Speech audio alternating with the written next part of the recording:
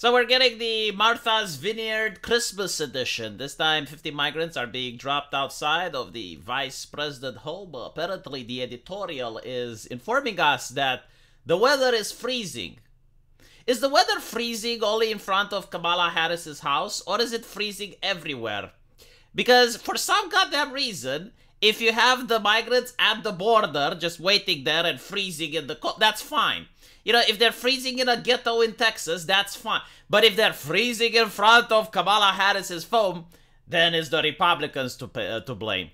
You know, why doesn't she invite them into her home? Why doesn't she buy them a hotel room? I mean, surely she can. She's very rich. You know, I never understand why the Democrats do not use this as an opportunity for good optics.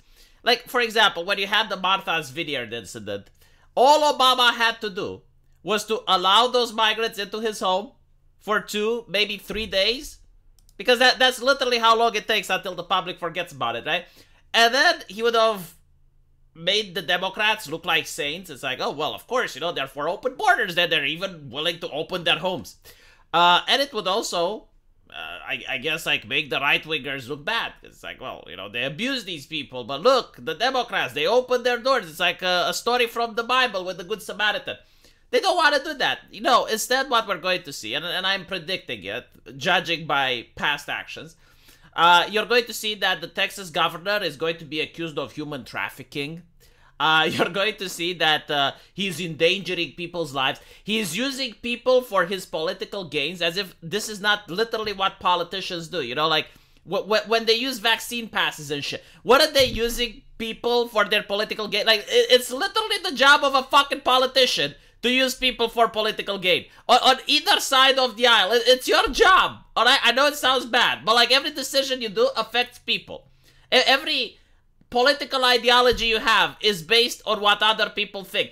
It is impossible to be a politician and not use people for political gain. But whatever, you know.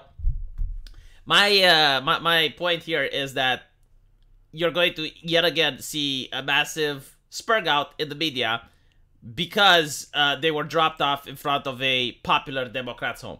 Like whenever you have migrants being dropped off to God knows where in some ghetto, or even if like the government doesn't even care about them, and they just gather around in shanty towns and camps, that's fine, you know, like that's working as intended.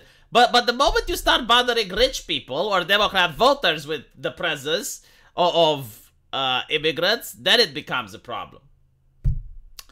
Let me know what you guys think. And by the way, I forgot to mention, you know, the accusations of people smuggling and whatnot, I am willing to bet that just like in the case of Florida, all of them signed consent forms. So with the Democrats that were sent to Martha's Vineyard, they all signed consent forms that they agreed to be transported to Martha's Vineyard. Now, the only question is, are they going to get the military this time? Because like at Martha's Vineyard, they got the military. You know, I really love the fact that, for those of you who remember the story from Martha's Vineyard, they had the military come over and ask them, like, do you want to stay or do you want to come to a center?